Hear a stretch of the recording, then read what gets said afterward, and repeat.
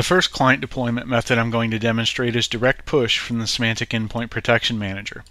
In your console, navigate to Home, then Common Tasks, and select Install Protection Client to Computers. The first option you'll be presented with is to generate a new client installation package at deployment time, or go ahead and select an existing package. I'm going to choose the second option, and I actually conveniently have the path that's set up .exe handy, so I'll go ahead and use that. Click Next to proceed. What's going to happen now is your SEPM is going to upload that package to an availability location on the SEPM so that your targeted endpoints may retrieve it for installation.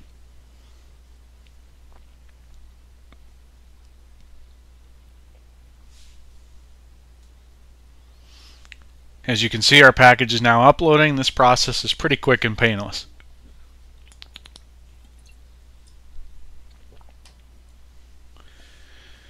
Now we're ready to select our target endpoints, and you can see that my local network has been discovered, and I'll go ahead and select a target endpoint. For this scenario, I'm going to use Win7x64 as my target. And when I attempt to move that over to the selection pane, I'm going to be prompted for administrator credentials. These can be a local account or a domain account with administrator privileges on your target endpoint. In my case, I'm going to be using a domain account that I know is in the local administrators group.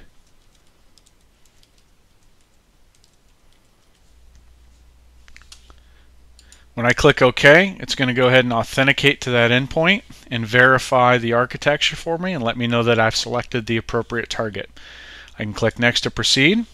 And again, we're just going to confirm that we have the right target by hostname and IP address, the correct operating system and architecture for our target, and notify us that we either do or we don't have a current protection level, meaning SEP is installed or it is not. In our case, we do not currently have any endpoint protection installed.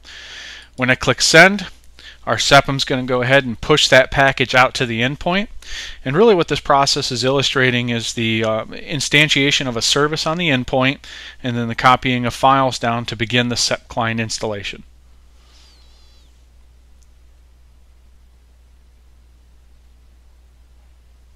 And we can see that our deployment summary has confirmed that we were able to connect to that endpoint, and then our deployment status has been given a green check mark. And what this means is basically we were able to connect and copy the installation files down, and now that installation will continue. I can click Next to proceed, and then click Finish to close the wizard. The second client deployment method I'm going to demonstrate will be using the Semantic Management Console. As you can see, I'm here in my software catalog, and I'm just going to right click in the white space on the left hand side of the screen here. I'm going to choose Import Software. And I'm going to access this package from an existing UNC. So what I'm going to do is target the same location that I used in the previous example with the direct push from the SEPM console, and simply just grab that same install source here. You can see that I've detected my installation location, and it's detected and set the appropriate installation file, which is my setup.exe. I'm going to click Next to proceed, and I'm going to be able to go ahead and populate some information about this software release. I'm going to title this the Semantic Endpoint Protection Client. And I could put almost anything in here, but I'll just note that it's version 12. Source is sepm1.itslab.cloud, which is my lab environment.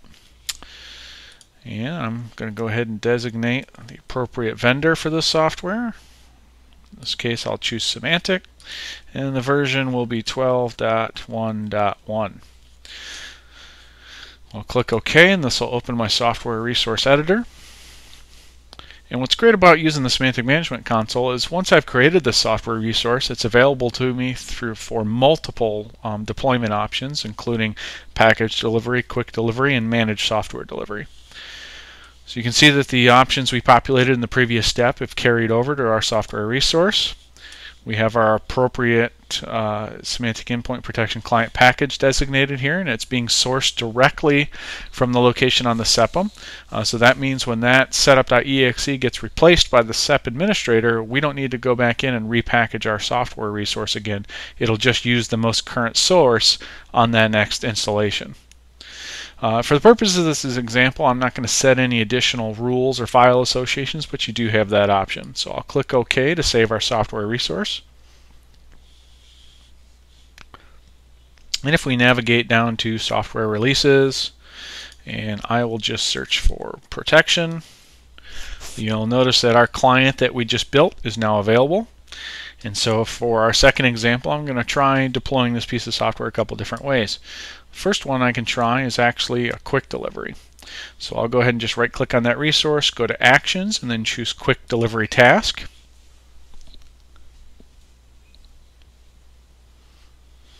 And you can see that all the appropriate options that are defined in the software resource are carried over to creating this instance of the task.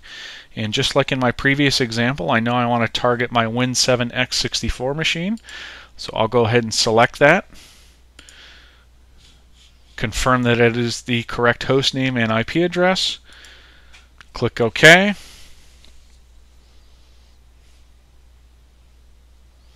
And that software is now being deployed. And you can see that I'm looking now at my software releases view, and I'll go ahead and search for protection again. And I can see the details here. I don't currently have that software installed. I can also return to my computers view in the Enhanced Console view and go look at that individual resource that I've targeted, and we can see that my protection client install is proceeding and running.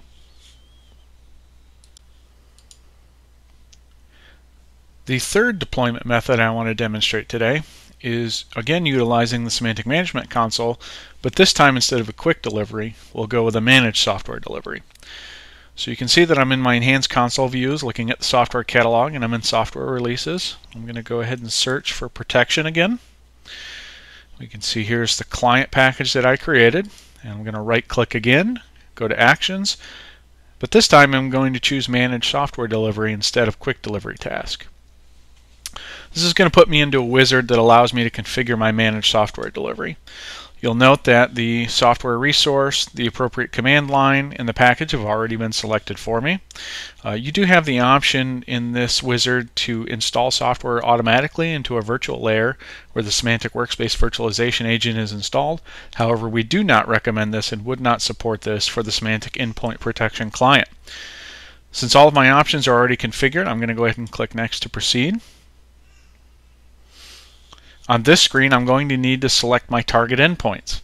So in this case, I know I want to select one individual endpoint, although I would have the ability to target filters that could be based on Active Directory OUs, possibly on like operating systems, or something in an organizational viewer group. In my case, I know I want to target one individual endpoint, so I will apply this to computers.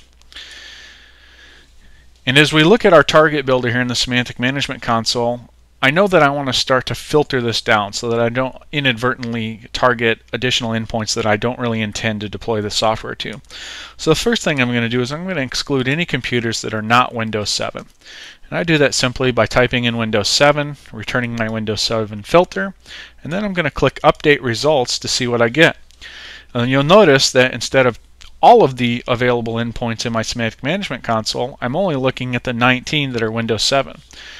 Now I could proceed from here, but I do want to make sure that I target only this single endpoint, just as we've done in our two previous examples. So I will add an additional rule, and I will exclude computers not in, and I'm going to change the selection from filter to computer list. This will allow me to select an individual computer and ensure that's the only one targeted by this managed software delivery policy. So I'll go ahead and start typing the host name of that machine. You'll see that that has been returned. Now I'm going to click the Update Results button again, and we can confirm that only one computer is selected and only one computer can be targeted by this policy. Click OK to save my target. We'll notice that my target is Windows 7 machines, excluding not in the computer list that I targeted. I'm actually change this drop-down view to computers, and again I'm just going to confirm that I'm targeting the correct machine by its host name. I can click Next to proceed. And now we're going to select when to deliver this software. Well, the first thing that I want to do is I want to add a schedule to go ahead and ensure that the software is installed, and if not, go ahead and install it. And because Semantic Endpoint Protection is relatively important to my organization, I want to make sure that I check when the computer starts up, and I'm also going to check whenever a user logs in. Now I'm going to customize this by looking at the advanced options, and there's a couple of things I want to set. One, I don't want to attempt to reinstall this if they're not connected to a network, so I'll check that option. And I do want to do this when a user is logged on. So I'll select both of those options and hit OK. And now I need to decide when to remediate if I'm not compliant with my policy. And in this case, the policy is checking to ensure that Semantic Endpoint Protection is actually installed and running on that endpoint. So since I have no maintenance windows in my lab environment, I'm just going to tell it to remediate immediately. And then click Next to proceed. Finally, with this package, although this could be a much more complex software delivery, in this case there are no dependencies related to this individual software resource, although I could engage in a much more complex deployment if I so choose. So the last step here is to go ahead and click Deliver Software.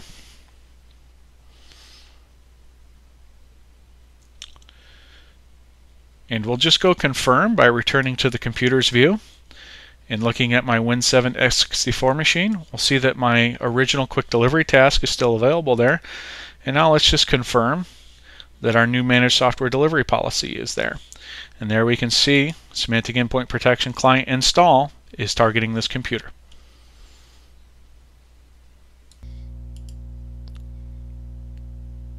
The next deployment method I'm going to demonstrate is distributing Semantic Endpoint Protection Client using Microsoft's Configuration Manager 2012. Navigate to Software Library and then Packages, and you'll see that I've created a couple of folders here, organizing by vendor and then my software release. I'm going to create a new package. I can either click on the Create Package button or simply right-click in the white space and choose Create Package. I need to give a sensible name to my package. So in this phase, I'm actually going to call it just SEP v12. And then I will add some description here and indicate that this is source from SEPM1, which is the SEPM that I used in the earlier examples with the Semantic Management Console. I'll need to identify that the manufacturer is Symantec, the chosen language is English, and my version is 12.1.1. I now need to add my package source, and I'm going to use that by navigating to my UNC path where those sources are shared and click Next to proceed. I'm deploying a standard program, so I'll click Next. And now I need to provide some information about the program. So previously I provided some information about the package, and now this is the program that I want to identify with a little bit more detail. So I will call this one Semantic Endpoint Protection Client, and I will specify my command line, which is going to be setup.exe. I don't need to specify a startup folder for this application. I will go ahead and tell it to run hidden, although most of the options for Semantic Endpoint Protection Client install are done when you actually export this client into the compressed setup.exe. Standard best practice is to choose whether or not a user is logged on. This is important when you do OSD deployments. And then I want to go ahead and make sure that I run it with a UNC name. I can now click Next to proceed. I don't have any programs that I need to run before I run my setup.exe, but I do want to again follow best practice and make sure I identify the applicable operating systems to which I may deploy this application. And I'll go ahead and select Windows 7, Windows 8, and we'll do Windows Vista and XP, all 64-bit platform, which match the architecture of the SEP client that we exported.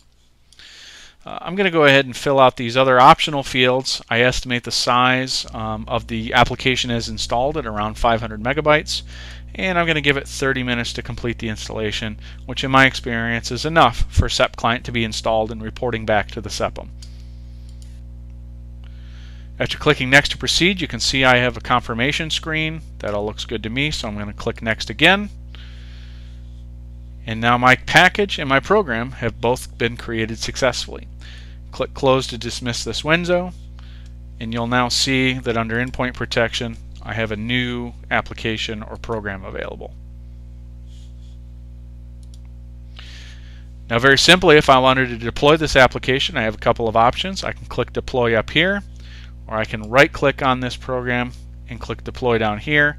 Things to know about this in Configuration Manager is rather than targeting an individual endpoint, we're going to target a collection. If you have distribution servers in your environment or multiple levels of site servers, you do want to make sure that you go ahead and distribute your content first so that it's available to be deployed. And I'll go ahead and go through that process now. Again, I'm deploying the SEP v12 package. I do know that I want to have some destinations, so I'm going to add my local distribution point.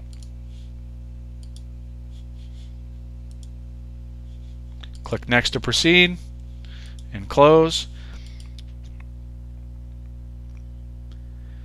Now that my content has been staged at distribution points, I'm ready to deploy it. Although there are several mechanisms in the Configuration Manager console to do this, I'm going to choose one of the easiest for the purposes of our example. I have my SEP v12 package selected here, so I'm going to just go up to the ribbon and click on Deploy. And in this wizard, I'm just going to need to make a few changes to get my application out there. First, I need to select a collection to which I want to deploy this software. In this example, I've created a collection that contains just one endpoint, and I've named it Software Installation Approved. This is just to let me know as the administrator that it's okay to push this software to the members of this collection. I can click OK to select that collection, and then click Next to proceed. We can see that my distribution point is identified, and I'm ready to click Next to proceed. In our example, I want to require the installation of Symantec Endpoint Protection, so I'm going to leave the purpose as required. This means that not only will the software be advertised on my managed and targeted endpoints, but they will be required to install it, and it will not require user intervention. I'm not going to worry about sending Wake on LAN packets, nor am I going to worry about a metered internet connection, because in my example, it's all intranet. I can now click Next to proceed, and I need to assign a schedule to this deployment. For this example, I want to start deploying Symantec Endpoint Protection after business hours on Friday, so I can leave that start time as now, and I want to complete my deployment before business hours on Monday. So I'm going to change that to end on Sunday at 5:05 p.m. again, and now I need to choose when to assign this schedule to the targeted endpoints. For the purposes of this example, I will leave that as soon as possible. Finally, for my rerun behavior, I don't want to immediately retry this deployment on any endpoints where it fails, so I'm going to choose Never Rerun Deployed Program and click Next to proceed. Finally, I have the option to allow end users to initiate the installation on their own, either before or after the start time, but in this case I'm going to choose to leave that unchecked. And finally, when the scheduled assignment time is reached, I'm going to leave both of these options off because I don't require user intervention in this case. Finally, I'm not concerned about embedded devices, so I'll uncheck that. I can now click Next to proceed. Finally, I have the option to determine how the software is distributed and loaded on the targeted endpoints. So I will tell those endpoints to actually download it from the distribution point and run it locally, because I feel this will have the best chance of success in my environment. Finally, I have a couple of options here about allowing clients in the same subnet to acquire content from other clients in that subnet, or to use clients as a fallback location should my distribution point become unavailable. But for my example, these are not required. I can click Next to proceed. I can review the summary of actions that will be taken and click Next. And now my software has been deployed to the targeted collection, which contains just one machine.